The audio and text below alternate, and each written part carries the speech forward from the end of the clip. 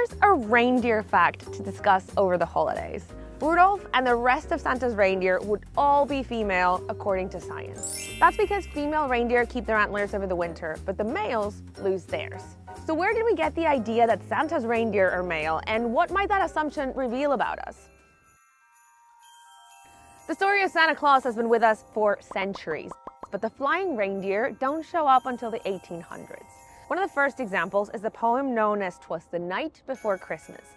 And it names most of the reindeer, but it never says they're all male. And even though the song that you're probably singing in your head clearly says Rudolph is a he, reindeer are the only deer species where both males and females have antlers. Where have they gone? That way. There we go. Can you see? There you go. There you go.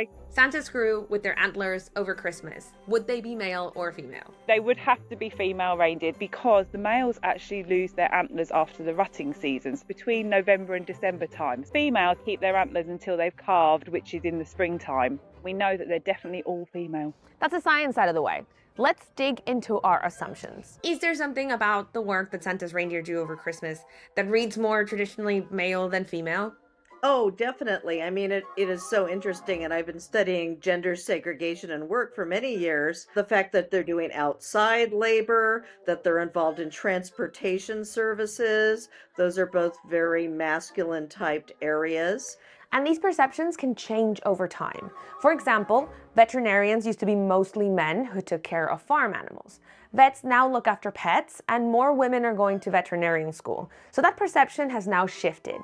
So it feels like we're having a conversation about reindeer, but we're not having a conversation about reindeer. Why does it matter that we think about this? Why is it important? You know, that's really a very interesting question, is why we always feel we do have to gender things. And even like thinking about Frosty the Snowman, that there's Santa and Mrs. Santa. And even though many people have pushed against that now, it's still very hard to escape these gender roles. And so we see an enormous amount of gendering still in the workforce.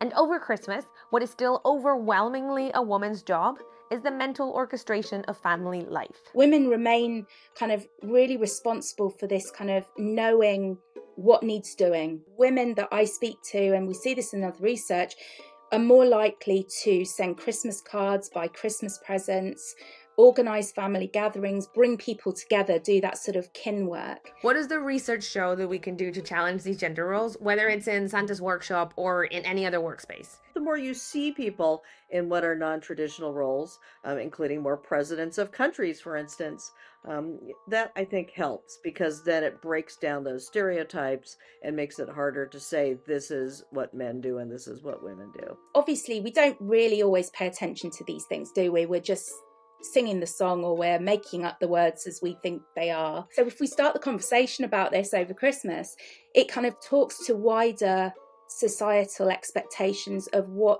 you should be if people read you as a woman or if they read you as a man. Yeah, I think everybody that I'm talking to about the story is going to have a very different Christmas with conversations around gender norms and assumptions that maybe we wouldn't have had before. And remember, you can't judge a reindeer just by their antlers. Happy holidays! Your nose is really wet.